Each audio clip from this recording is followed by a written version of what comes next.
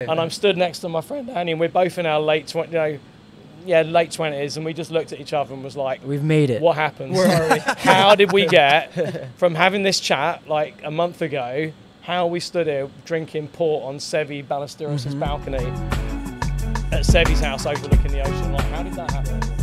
And that's been like... All right, everybody, welcome back to the Mizuno booth here at the PGA show. Today we've got one of the guests I've been most excited since we started this podcast to get on the podcast. Yes. And that is our friend from Mizuno, David Matthews. How you doing? I'm very well, thanks for having me. Of course, of course. What a strange introduction. Do you want me to go bigger with it? No, that's American fine. introduction. That was big enough. That was plenty big enough. Well, listen, we know you're one who doesn't normally like to talk about yourself. You know, you're kind of a more in the shadows kind of a guy, but Yeah. we've been working together for the last, I want to say about a year or so now, and been really impressed with you and stuff, and wanted to kind of have a conversation to talk, just to get to know a little bit more about you, but also, you know, you've got a really unique outlook on the golf space, having done it for so long, especially with a brand like Mizuno, having seen it from both the UK side, the US side. Anyway, I'm rambling on, but just kind of wanted to, have a little chat with you. First of all, just give the audience a taste of who you are at Mizuno, what you do, and kind of how long you've been here. Okay, let's start with what I do then. So I do a lot of the creative, Yep. hence working with you guys. Yep. Yeah, unfortunately. Content space, and whether it's the ad or a strapline or anything that's kind of pretty on the front end is what I get involved in. Been doing it for 26 years at Mizuno, and when I joined we didn't have email. So do you know we've gone through quite a lot of stages. You've been the first website. You know, when I joined, it was a really easy job, to be honest. It was a print ad, a catalogue. You know, if you were lucky, you did a TV ad, and then you kind of mingled and kind of thought for a couple of months, and then we started the cycle again. And in that time, we've gone from websites, the first forums, Twitter, Facebook, Instagram, and exploded into where we are now with podcasts and social, and the world's changed vastly. Wanted to call attention. You've been with Mizuno longer than I've been alive. Yeah, I've had So some. you know your I've had stuff. some really scary. Yeah. No, But I've not just been here a me. long time. But not him. You got me he's by ancient. a year. Right, okay. Wow, that's a way to make me feel old. I mean, Guys. Well, Incredible. Now you meet a lot of people in that time, right? Oh, And, yeah. Oh, sure. like generations of people, and it's interesting. What keeps it fresh is the way it changes, and like the approach to how we talk to people and how we present ourselves. And you've gone from a skill set where the skill was to take all these stories and somehow fit it into one page in a magazine that meant something and summarize what you were doing, to now this like infinite space where you can say as much as you want all the time. And now it's about detail and depth and all these different platforms and things you can say and how you can say it, and hence why people like yourselves are now in the space.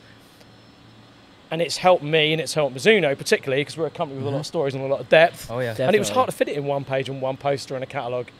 And now, you know, especially YouTube's like, you know, just revolutionised everything. oh yeah. Yep. And the way we can expose the truth of Mizuno is so much easier now. And when you're working with something good, right? Yeah. You don't necessarily need a strapline or a cool line or a WizTech or whatever it is that other people have been doing for so long. The more detail you can include, the better Mizuno gets.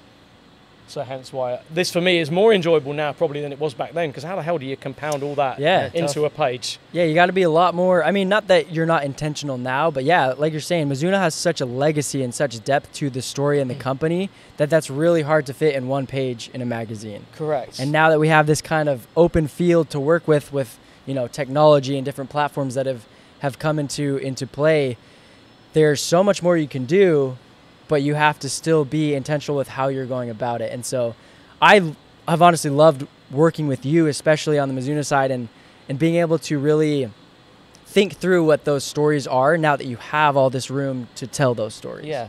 And I guess the danger is, with so much room and so many things, you could just throw mud at the wall, Oh, right? yeah. Oh, yeah. I think, and I wonder about the next generation of people who didn't come from that era where you had to compound what you were saying and summarize and be succinct when you don't need to anymore. Yeah.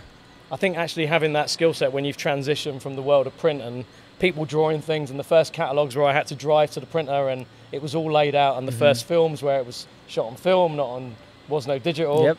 I think when you've come from that world, I think it's a massive advantage having seen that and been there, and then transition into this world. I think that's a huge advantage. I wonder what it's going to look like in 10 years' time for people that grew up, when you've only grown up with emails and WhatsApps and Instagram, and how the hell do you create a skill set where you can summarize again? Yeah. I don't know. I think you may see it. I mean, trends happen and things come in and go out and come back in again. I think that's really smart. I mean, that's definitely coming from a person of experience, you know, having I like that. A person of experience, not an old person. A person of experience. A person of extreme experience. You said that really well. Having that, you know, knowledge to be able to talk about kind of the landscape, right? And identifying the fact that when you had to be succinct and reel stuff in, you generate a skill by, you know, necessity, by having to do that. Now, not so much. What my thought is I think you'll definitely see a generation of people come up that have all the tools in the toolbox, all the freedom, all the paint to do whatever they want. And I think later down the road, you'll probably start to see it. I mean, you'll see it widen, and then I think you'll probably start to see it narrow and scale back down because you'll have so much garbage. Yeah, I think because of I mean, you got things like TikTok, and then like the Instagram algorithm has changed so much to where it's just like mass amounts of content all the time in such a short amount of time. I was reading a report the other day that was talking about how it is kind of coming full circle again, and that brands that have strong messaging, strong stories, and are there for entertainment instead of just, you know, mindless scrolling, are really going to start to see kind of get a leg up on the rest of the competition. And so the fact that Mizuno for such a long time has always had that deep, rich storytelling, I think just is perfect segue into kind of this new era of content. Yeah, well, and let's hope it goes that way, because I mean, what a boring place when it's just infinite space and everyone's just throwing stuff at the wall. I mean, as a consumer, how do you deal with that, scrolling through that phone? It's not good for any of us, is it? No. So if there was a little bit more, I guess, summary to it, and a little bit narrower, and a little bit more depth, and a little bit more quality to what we were consuming, I think that would be a better way of doing things. Well, that's kind of my question for you then. You know, obviously, you know, as a man of rich experience, as we're wording it, thank you. Yes, copywriter. As you have that experience, and you've seen, obviously, we've gone through print ads, we've gone through broadcast commercials, and then all the way to now the TikTok, YouTube, Instagram generation. As those deliverables and methods have changed, what stayed the same? What's been one thing that in your experience you've seen, like, no matter what the element we're presenting in, what do you need to make sure you have? Authenticity, truth, and then if you can polish it a little bit, that's even better. But I think, listen, my experience is narrow in some ways because most of my working experience has been with one company, right? The one thing I figured out very early was the truth was more interesting than most of the stories that people make up. If you're inventing the story, I don't know, it's just so damned obvious, right? You can see through a campaign and a strapline and the truth. If you can find the truth, if the truth is interesting enough and you can expose it and polish it and present it in a certain way, that always works much better, right? That worked better as a print ad, it worked better as a magazine piece, it works better as a YouTube video, all the way down to a reel of a guy in Japan forging the clubs with the giant press. That's still, in every generation of media, still the most consumed, popular, impressive, conversational thing that we do. So the core of it's never really changed, and we've tried everything, right? And we've all tested different things, but always come back to the same story. It's just, so the truth. There's a reason. And a polished version, the truth is even better. But if you can expose it and highlight it, and that always seems to work better than anything else. An attention grab is always an attention grab, right? It's always transparent. But if there's something on the other side of it, that always works much better. Yeah, I want to shift gears just a little bit. Obviously, you've been with Mizuno for a very long time. What was kind of your transition, I guess, into Mizuno? Like, what was your experience prior to that landed you here? I wanted to be a journalist, a sports journalist. Okay. I tried business. I tried being in PR agencies, and I'd sold a bit of media. I've been in publishing, and I was right on the verge of wanting to make a change. So I didn't really care about numbers and money, and business was kind of all over my head. But I did like writing, and I love sport. And my next move was sports journalism. And then the job at Mizuno came up. It was a PR job, and we thought, well, let's give it one more go. Maybe if I'm in sport, maybe I find it within me to be motivated enough to go to work every day and care about the results. That is quite one more go. 27 years after one more go. It was one more go, and just see could I care enough about the consequences to put an effort in? And I'd found it hard before, and there you go, 26 years later. And you weren't, correct me if I'm wrong, but you weren't a golfer prior to... I was one of those kids that just played everything, right? It would be table tennis for 3 months. We'd get the gear, try that, move on. Football, soccer was my first kind of love, and still is. Yeah. And I still feel like an outsider in golf now, even with all those years behind me. Yeah, we were talking about that. I still think like you're either from a golf family or you're not, and I didn't come from a golf family. Gotcha. I taught my dad to play golf later in his life. So I still feel like an outsider now. I still feel like I'm visiting from football, which can't be true, can it, after 26 years? But yeah, it still feels a little that way. Wow.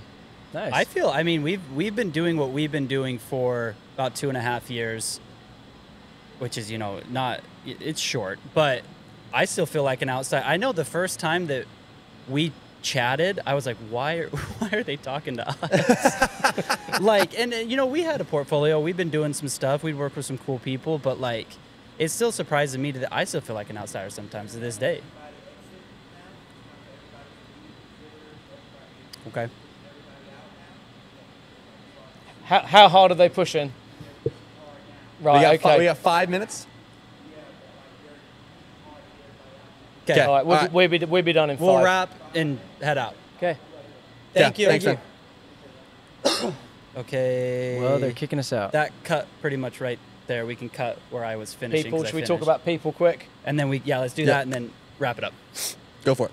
Or what question you want to ask to lead into it? An influential, interesting people that you might have met. Let's just throw some names in. Yeah. Yeah.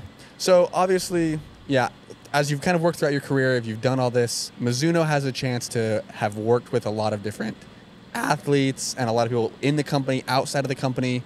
Who have kind of been some of the interesting people you've been able to meet throughout your career?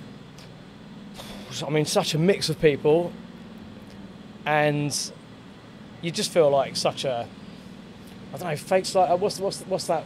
Imposter syndrome. Imposter syndrome, right? How can you meet Seve Ballesteros? Yeah. As a 28-year-old, relatively fresh in the golf industry. Yeah. And like the most surreal moment of my life was meeting Seve. We signed him in the year 2000 when he was without a sponsor. And he was just so perfectly matched to Mizuno, right? Yeah. Nothing feels like a Mizuno, grain flow forging. Who do you want to do? You want the best field player that ever existed to say the line, nothing feels like a Mizuno. Yeah.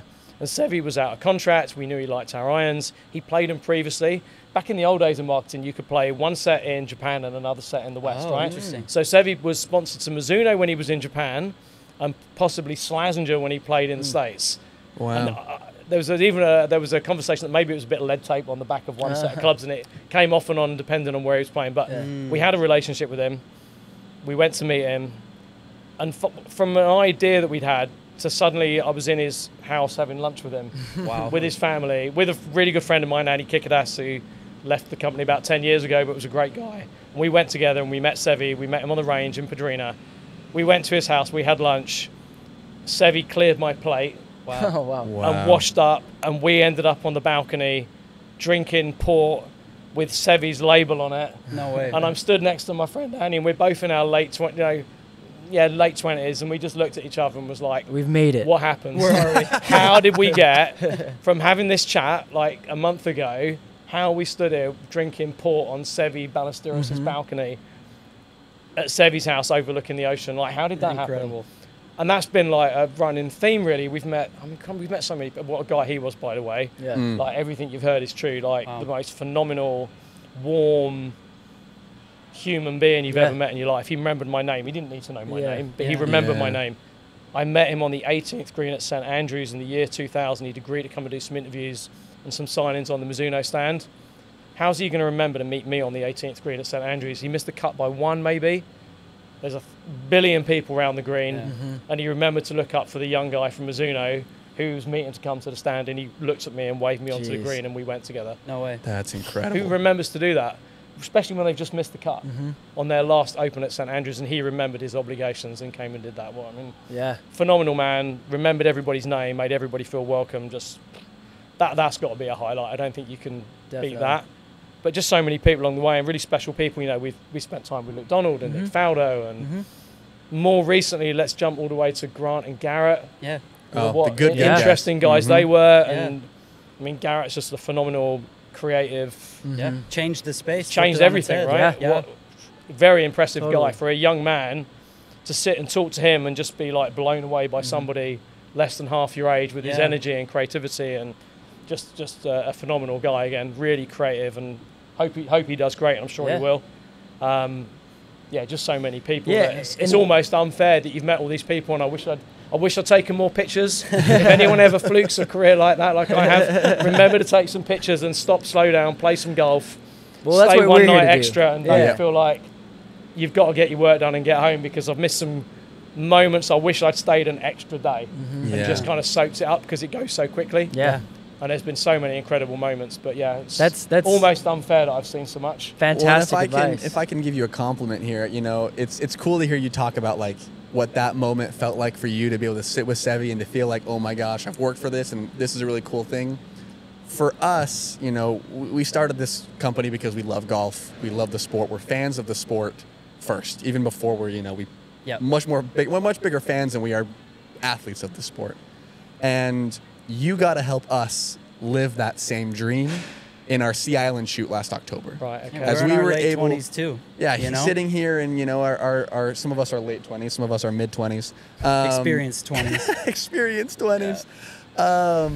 But being able to be on a range, sitting there with Keith Mitchell and Luke Donald and, you know, a guy who's the European Ryder Cup captain, and chatting with him, talking with him as we're walking onto his private jet. And, you know, for me, that was my Sevi moment.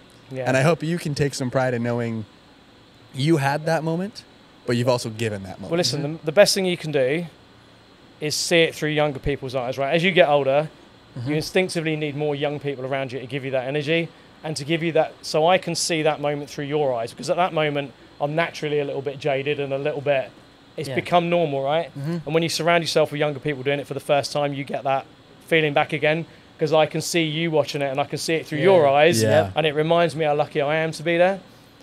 And you want to pass those moments down, right? So there's no point keeping all that to yourself. For sure. Well, And I know, you know, we've had some good times already in the time that we've been working together. I'm incredibly looking forward to 2024 and everything that you guys have coming out and got going on. Like, it's going to be, man, it's going to be exciting. it's going to be a lot of fun, and I wish we could do more of it. It looks like security has come in We're here getting already kicked twice to kick us out of the PGA So Show it'll be booth nice we're this in. time. So we're going to have to wrap this one up, but I hope this is not the last time, of course, for the podcast, but like Tanner says, there's a lot more chances of us working together, and we're excited to show some guys what you have coming up and some of the stuff that we can create together here There's this a load year. more coming up, especially at Mizuno. I shouldn't really plug stuff, but we've got so many young players coming through. Yeah.